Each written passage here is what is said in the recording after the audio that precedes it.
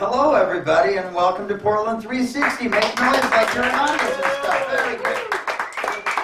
My name's Kevin. I am your host.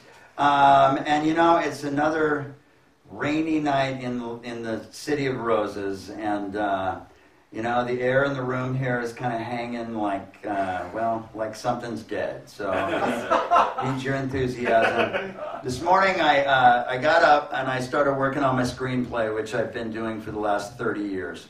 And it's getting good, really, really good. It's a heartwarming story about a clown private detective and his sidekick, which is a guy in an iron lung. And they travel the world fighting crime, and I just got, you know, I just come up with the theme song for it, which was just delighting me to absolutely no end. And the theme song kind of goes like this: Clown Man and the man in the iron lung. He was the greatest telekinetic the world had ever seen, until he contracted emphysema from smoking like a fiend. Now he's broke the clown man out of jail. They're hot on criminals' evil trail. Clown man's will's like an iron rail, and you know that they will not fail. Clown man and the man in the iron lung. Pretty good, huh? Pretty good, I like it. And so I'm thrilled with this. I'm like, okay, now we've got a show. I've got the intro song, it's good. And so that's when I hear a knock at the door. And I turn. And I look through the door, but I don't see anybody at first because I don't look down low enough. And then when I do, I notice him. And there he is. Manuel Rodriguez.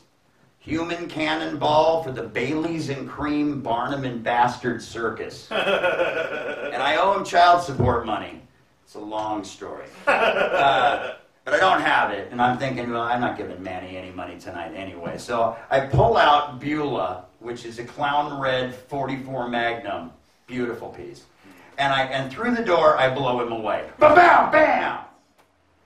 And you know, I go to the door and I look at him, and he's a small man, and I think to myself, man, this guy looks like a little boy, except he's bald and dead. And it was at that point that I smelled her perfume as it wafted through the room, and there I saw her, Miss Terwilliger. All those curves. She was built like a fat man's plate at a one-time through smorgasbord, just stacked. She had volumes that, I mean, she had a balcony you could do a Vita from, you know what I'm saying? And I loved her, and she was pointing a gun at yours truly, and I turned to her and I said, "What's up?" And she shoots me, and I fall, and my world turns to the head of a pin, whatever that means. And as I start seeing my life fly before my eyes, I'm falling to the ground. All I can think of is that intro song to the Clown Man. Clown Man and the man in the iron lung. And I died. And I got up a little bit later, made some coffee, and I was okay. So glad to be here tonight. So happy to have a little bit of an audience in here. It's so good to see all of you. This is Portland 360, and during this show, I'd like to bring out comics from the Northwest region to do a little of their comedy for you in front of this YouTube audience. All 12 or 14 of you that will watch this. And we got some great comics in here tonight. One of my long old-time friends is in the house tonight, so glad to have him. Tristian Spillman is in the house tonight. Yay! And the crowd goes fantastically wild. Sitting next to him, right next to him, is Milan Patel, who will be coming up, finishing the show tonight. So again, round of applause. Even Milan is applauding for his own self, right there. Very, very good. Nice to have you. I'd like to start off the show with a song that I realized early on that these two things work beautifully together, and it's an old reference, so I hope it works on you guys, but it starts off like this. Just sit right back and you hear a tale of a fateful trail that started from this tropic port aboard this tiny ship. The mate was a mighty sailing man, the skipper brave and sure. 5 passengers set sail that day for a 3-hour tour. Yippee-yi-yay, yippee-yi-yo. Here's the weird part. Gilligan's Island in the sky. The weather started getting rough, the tiny ship was tossed. If not for the courage of the fearless crew, the minnow would be lost. The ship's aground on the shore of this uncharted desert isle with Gilligan, the skipper, too, and a coconut-powered car. Yippee-yi-yay, everybody, come on. Yippee-yi-yo, Gilligan's Island in the sky. There you go. I'm full of good ideas, aren't I? Excellent. So nice to have you. I'm going to bring our first comic to the stage. He is Tristian Spillman. Please applaud here. He is. Oh, all right. Wow. Thanks, everybody, for making that thing. Just so it feels like a real show and everything, how about a nice round of applause from everyone for Hank's audience participation. Ah, you better clap or I'm going to talk to you. All right. Who here's crazy? Anybody? Woo! Yeah! All right. Who here actually suffers from a legitimate mental ailment and you're kind of offended when people want to describe their good times with your disability? Yeah, it's kind of rude when you overthink about it, isn't it? I hear it all the time, like, oh man, I got all crazy last weekend. I'm going to be like, oh really? Just for the 2 days then, huh? Isn't that fucking convenient? I live here! Just ruining the property values, you damn Halley madmen. It's a Hawaii joke.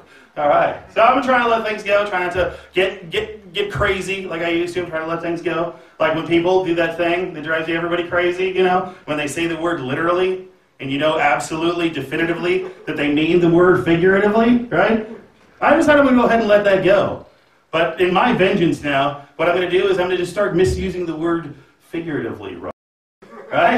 That's just, you know, like, oh my gosh, it is so cold in here. Figuratively. Though it actually is quite warm, the temperature, the ambiance is different and aloof. I meant to say distant aloof, but that's okay. All right, ruin that joke. That's okay, we'll keep rolling.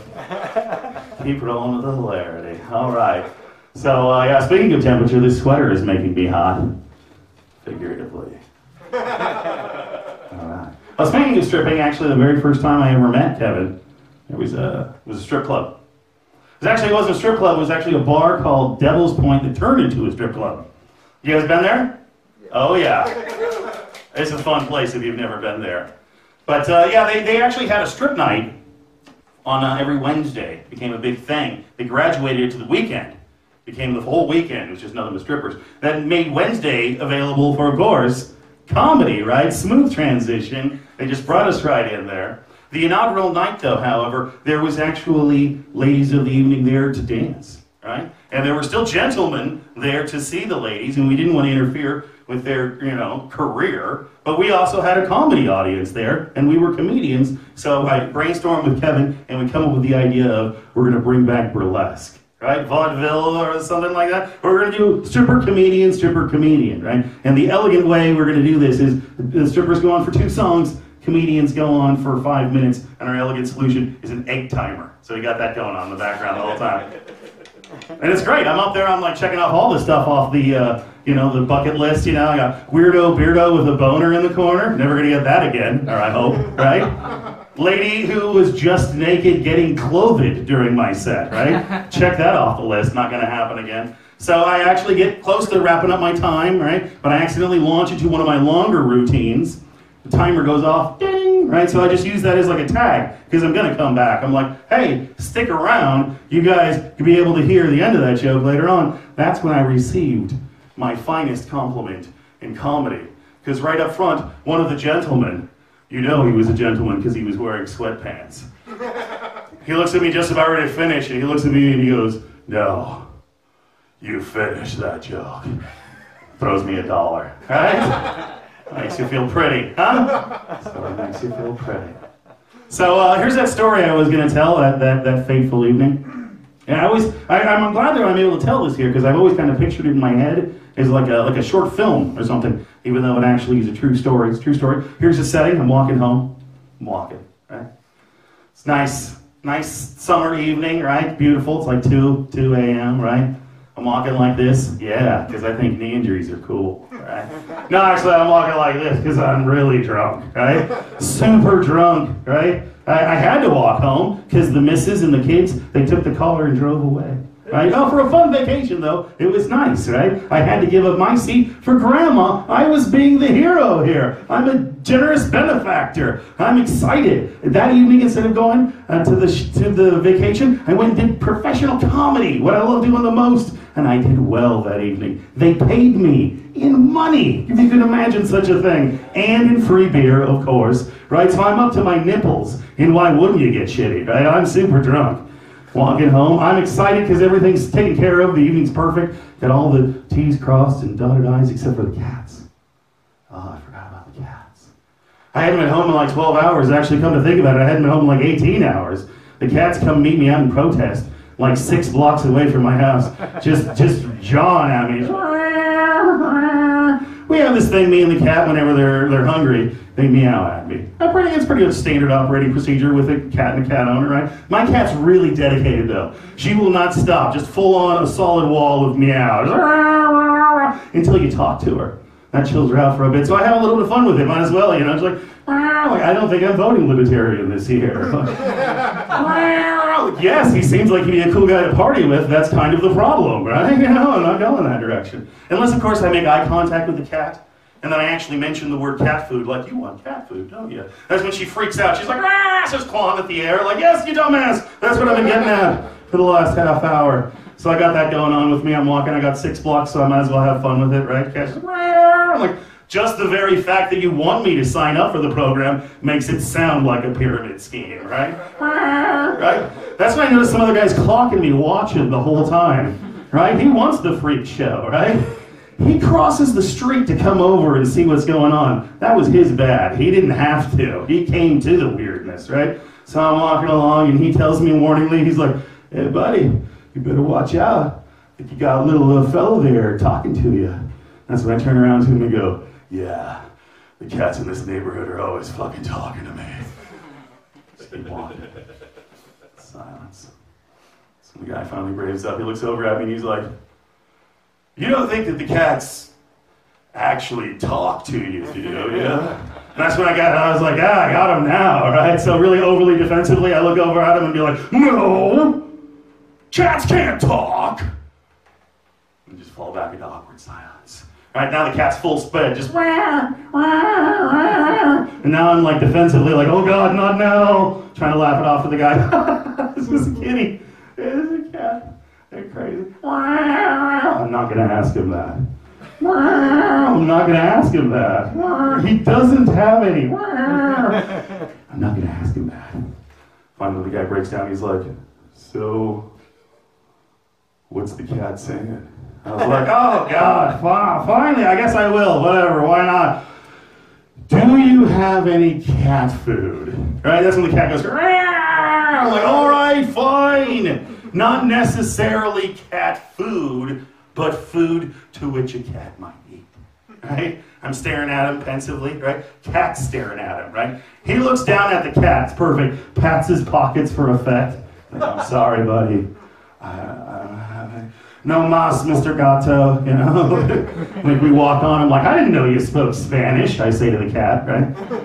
Now the guy's, he's holding back a little bit. He's falling back. Yeah, that makes sense, right? Except for I'm about ready to go home anyway. I start heading up towards the stairs, going up towards my house. I say over my shoulder as I'm heading up, I'm like, well, it's been a lovely walk with you, but I think I'm going to go ahead and head on home. Unless you want to come on up and grab something to eat. He's like, no, thanks. That's when I look at him and go, I was talking to the cat, you weirdo. Cat jumps up there and looks at him like, Arr! I'm like, yeah, he is. And we both walk upstairs. And that's the story. All right, thank you. Kevin? Very nice. Once again, Tristian Spillman, everyone. reminds me of a couple things. I'm old enough to remember, instead of having voicemail, we had phone answering machines, remember? Oh, yeah. Remember them? And they were so cool to make your own message for them. And I had a cat that anytime you touched it, it would just make this horrible noise. And so I did a recorded message for myself, which was basically me picking up the cat and saying, I'm sorry, I can't come to the phone right now. I bought a home neutering kit at Costco, and I can't quite make it to the phone right now. So it's a lot of rules, a lot of questions. Tristian mentioned Devil's Point, and we did that show forever, and many times doing that show with only Tristian being the only comic that showed up to do the show. Many times he showed up like an hour the show, so I would be on stage for an hour waiting, and he would get in the room, and up next, Tristian, he's on, and here he'd be right on stage. But you know what? I had some great experiences in there, especially because it was a half stripper, half comedy club, and you have not lived until you have seen a stripper fight. I'm telling you, it's the best thing ever. So this is another true story. I'm closing the show in there, and the DJ is not showing up for the dancers that are coming on after the comedy show. That's how we eventually got to with that show. The dancers coming on after.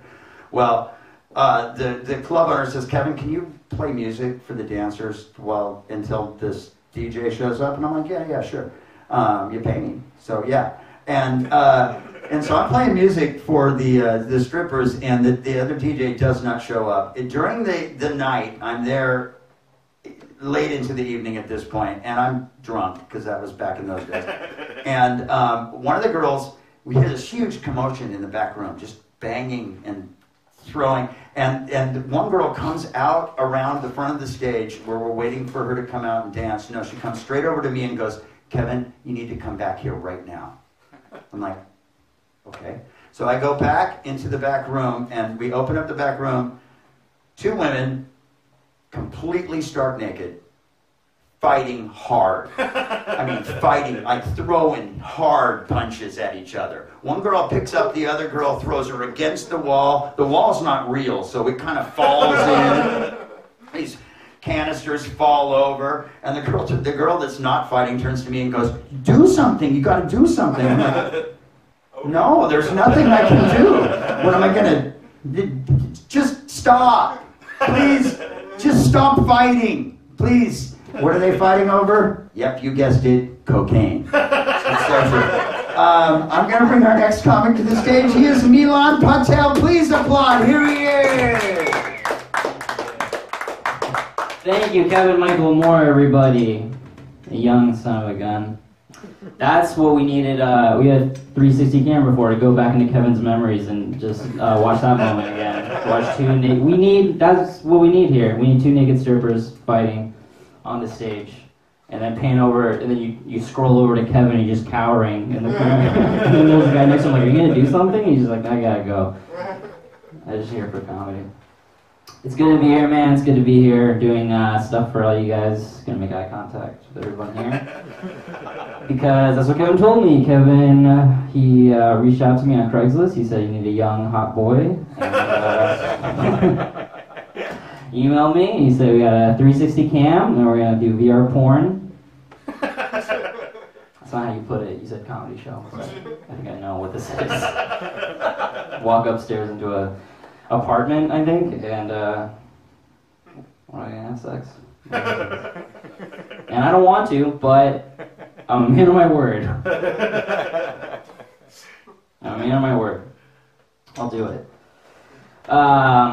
We were talking about like shitty kids, and I was just thinking, we were talking about shitty kids earlier before this started, and I was saying like I've been telling people like I am tired of shitty like cool moms in Portland. I'm like tired of like cool moms, like like parenting while wearing like a big white brimmed hat. Like I don't, and it's not a gardening hat. It's like leather and shit. It's like, why are you wearing that? But I saw like this cool mom. This was like a couple months ago, but I saw this mom. She was like a cool mom, and she was wearing a big hat, and I could tell she was really shitty at her job. So because I know, because she was leaning, she was doing this, leaning her hips out, and she was kind of like getting. First of all, I don't know why you have to do that if you're yelling at your kid. You can just get. My mom never did that to me. So that's. And my mom's a pretty good mom, but she never like put her hips out and like did this to me. She was very like she just stood up and then said what she wanted to say because she was an adult. But this woman was not. This woman was wearing adult clothes, and she was. This is how I knew she was bad. She's looking at her son. She's like, Skylar, Skylar, Skylar. Okay, no, don't go lower because I'll go lower too. I can go lower too. Skylar, we love you. Okay. We love you. Skylar, listen, we love you. She said it like 4 times. We love you, okay? But you need to stop touching on people on the butt, okay? And then Skylar was like, and then he just like ran around like the corner, and she like chased after him. Her hat fell off, and it's a bad kid, right? That kid's gonna suck. That kid's gonna be a piece of shit. He's gonna suck. Should have pushed him. I should have pushed him, but I was watching from my car. But I should have kidnapped him. If I should have gotten on my car, he ran around the corner and I picked him up. I'm like, you're mine now, okay? I'm gonna raise you as my own. Because your mom's not doing a great job. And that kid's gonna suck. Because there's no boundaries, you know? You're just touching people on the butt, even though they say no. And he's never gonna be reprimanded. He's gonna be a bad kid. That's why Coney turned out so bad. You guys remember Coney? From like 6 years ago? Remember Coney from the internet? 2012. Coney 2012. You remember that? He was starting child armies in the Congo or something like that. The evil man. But I think that's why he turned out so bad, because no one ever told him no. Coney, no, you cannot start a child army. Fuck you, Mom. I'm gonna do what I want. You know. That's why that happened. Yeah, I don't know. I'm young. I'm younger than everyone in this room right now. But older than the people watching this on YouTube. Isn't that weird? Yeah, it's probably like a 10-year-old who got lost in a feed. He was watching Minecraft videos. And he's like, what's this? And he's like, Mom, what is VR porn? Dude, I heard VR porn is like really good though. I heard it's like too good. Like it'll ruin your life is what I heard. But I really want to get a VR set just for that. I heard it's really good. Like it really makes you feel like you're in it, which is cool. But you know, which I don't get because like you put your hand out there. It's still, you're still not there. Like, I get it. It's like VR, so it's like the girl's like, ah! She's like coming at you. She's like, yeah, come here. And you're just like, ah! And you still can't, I don't know. I just don't see. Maybe it's good.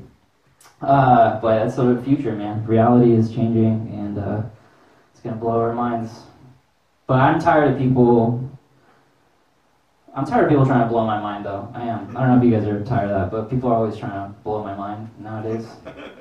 I don't know if you guys have that, but people like try to blow your mind. Like, you know, reality is not real. That was like going on for 6 months. It was like, or like 3 months ago. There was like an article that came, like one article. It was like, some scientists, many scientists think reality is not real. And it's like, all right, what am I supposed to do with that? Like, well, that's as far as I've gotten. I read that article, but you know. It's like they don't have any alternate, like, he's like, okay, so what is it? Well, I haven't gotten that far, but just trust me, that part's true. Also, time is not linear. I hope that blows your mind. That's always like a guy that does that. It's like, time, it's not linear. Which it is, by the way. Time is linear. Like, it is very linear. If I ask anyone here, like, describe time, it's linear. Like, no one, only assholes describe time as anything but linear. It's like an asshole at a party that walks up. He's like, excuse me, was someone here talking about time? I heard time mentioned. I know many of you probably would probably consider time to be linear. The layman, the idiot, the fool. I've got a little bit of a different take on things, if you just indulge me for a moment. Let me pose a question. Sometimes You're trying to live in the moment, but you keep thinking about what's going to happen next. How would you describe that? And you're just like, I don't know, I guess that's like anxiety or worrying. Well, sure, that's, of course, some may describe it that way, but think about this. Sometimes you're trying to live in the present. You keep thinking about what happened before. How would you describe that? And you're like, it's like memory. Is that? Like, well, sure, but obviously you haven't seen the YouTube videos I've seen. Anyway, if you need me, I'll be right over here making these women feel uncomfortable. Excuse me, ladies, did I hear someone mention time? Just goes up to a different group. And those are the guys that write like all the, what do you call it? They like write all the sci-fi movies now. Those are those guys. I like sci-fi. You guys watch sci-fi movies? Okay. Have you guys seen Interstellar? Oh yeah. Okay. Have you noticed? Like, have you seen Arrival? Yes. Okay. You noticed? You haven't seen it? Okay. Spoiler alert. Have you seen either of those? Interstellar. You saw Interstellar. Well, basically, if you have seen that, that's basically the plot twist at the end of every sci-fi movie now. They'll be like, well, guess what? Time's not linear, so... There you go. I know you thought you knew what was going on, but think again, buddy, because guess what? What happened before is happening later. What's happening later is happening now. What happened at the beginning of the movie happened twice. And if you think you know what's going to happen next, think again, asshole, because it just happened in the middle of the movie. What are you, stupid? You an idiot? That, and then people. The other thing that people say to blow your mind is that they'll be like, what do they say? They'll tell you that space is infinite. That's like the new thing now. They'll be like, that's like what people like. Space is infinite. So they used to just say it was like really big, and now it's like infinite, which I don't think is fair. It's not even like a real size. they didn't even measure it. They're like, we're gonna remeasure. They're like, okay, we came back, we didn't remeasure, but it's infinite. So, which I don't actually believe space is infinite. I don't think it's that big. This is how big I think space is. I think it's what you can see, and then maybe a little bit more. That's like how big space is. It's not infinite. I'm tired of like these myths. I'm tired of myths. That myth, and then the other myth is that 90% of the heat you lose from the top of your head. That's not true. There's no way that's true. I don't care. Because people like, now it's like, you know, myths, they used to be like, dude, this guy, he slayed an army of 10,000 men with just, you know, a t-shirt, a sewing needle, and, you know, his ass, or whatever. And now, like, every myth you hear is like a percentage, like, you know, 10% of your brain is not used. You need you need a pill to unlock the other 90%. But, I don't know. Okay, this isn't going well. It's not on board. It's hard to sell not believing in, like, science, but I don't know. What was the other thing I was going to talk about you guys about? Oh, I don't know if you guys ever heard this phrase. I was thinking about this phrase. Have you guys ever heard that phrase, arts and crafts? Yeah, people say like arts and crafts, which is weird because they put two things together. They put together arts and crafts. So they say arts and crafts together, which is weird because they're two separate things. Like, I don't know if you guys have ever seen art before, but it's pretty good. Art's actually really good. Okay, when it's good. I gotta say, and you know, it can, you know, art can like change your life. They can like make, you know, you can like look at it and it changes everything you thought about what was like happening, like real, and it just changes it. It's crazy. It can bring you to tears. Crafts, on the other hand, don't seem to have the same impact on people. They don't seem to pack the same kind of punch. But people say arts and crafts. By the way, if you say you're going to go do arts and crafts, everyone knows you're going to go do crafts. No one's going to be like, holy shit, dude, I didn't know you were an artist. That's crazy. How long have you been doing that? It's like, no, you know, you're going to go... That's why there's like art museums, but there's no arts and crafts museums. You know? That would be weird to go on a tour and be like, well, as you can see behind me, we have Pablo Picasso's La Guernica. Is a colossal masterpiece, a mural that Picasso made to commemorate and to explain the tragedy and chaos of the bombing of Guernica in the Spanish Civil War. And as you can see on the faces of the people and the dying... Oh, what's that next to it? Oh, it's a Thanksgiving turkey traced out of a hand. Yeah, I mean, Yeah, as you can see, this one has a little pilgrim hat on it. Anyway, right this way to the Vilas de Milo and a popsicle and glue exhibit right there. You know, I looked it up, actually. There is actually Arts and Crafts Museum. That does exist. And of all places, Portland, Oregon, where we live. Yeah, can you believe it? It's true, it actually does exist. But I looked it up on Google Maps, and I am very happy to say that it is permanently closed.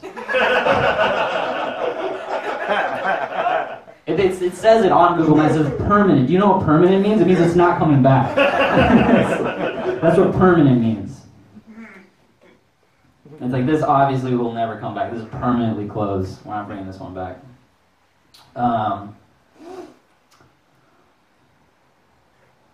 You know, as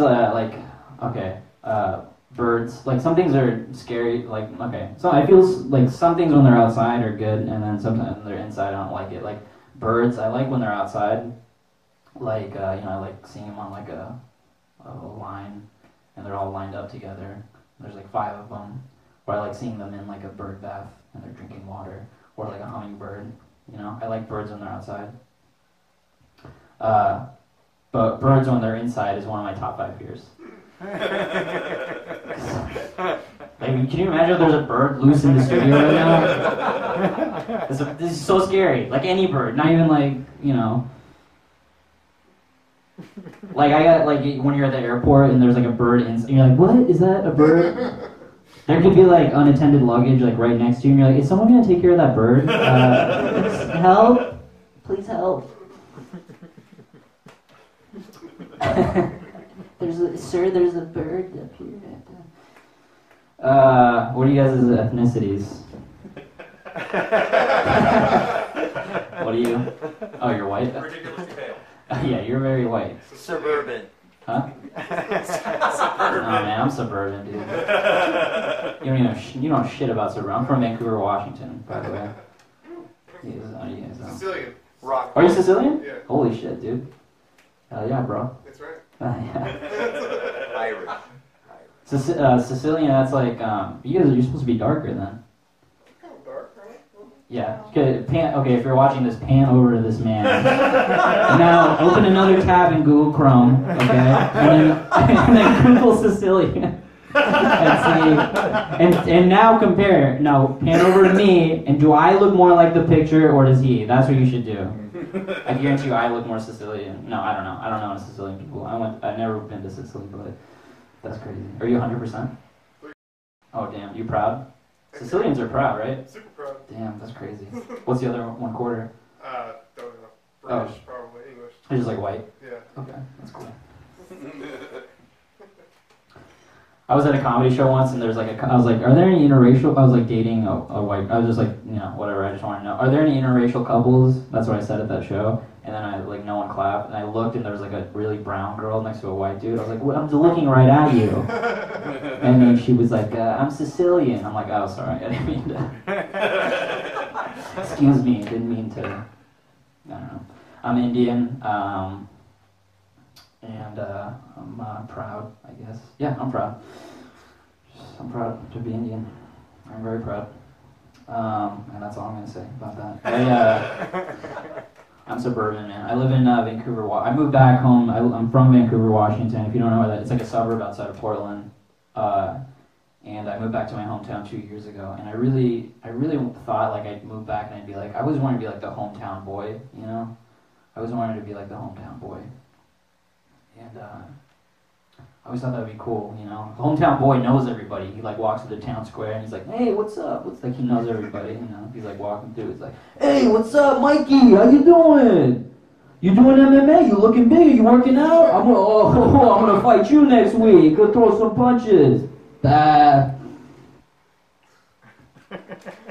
Melissa! Hey, how you doing? How's your sister doing? Hey, you gonna let me take you out next week? You gonna let me take you out? I'm being a dick. You being a bitch. What? I'm kidding. She's like my sister. I love her. Oh, hello, Mrs. Johnson. I didn't see you crouching there. You almost scared me. You gonna make me one of your famous Marion Berry pies this week? What do you mean I still owe you for the last one? Ah, you're crazy. I'll get you next week. That's where I want to be. And then, I really did. I wanted to be like the hometown, not like that, but I wanted to be a hometown boy. So, I went through downtown Vancouver one day. I was walking through a park in downtown. And I really wanted to be, like, this is not a joke, like, this is something I want. So, I probably shouldn't have done this, but I saw some, like, kids skateboarding, and I went up to them. And I went up to one of the kids. He's like 10 years old, and I shouldn't have done this, but I was like, "Hey, kid, do you know any tricks?" And I swear this is what he said to me. He was like, "Yeah, bro, I'm not sexually active yet." And I was like, "No shit." And then this is a mistake. I gotta get away. I grabbed it, and I was like, "I'm trying to be the hometown boy. All right." Don't tell your mom. All right, thanks, guys. I didn't mean to go that long, but thank you guys. Right. Milan! One more time, Milan, Patel, everybody clap.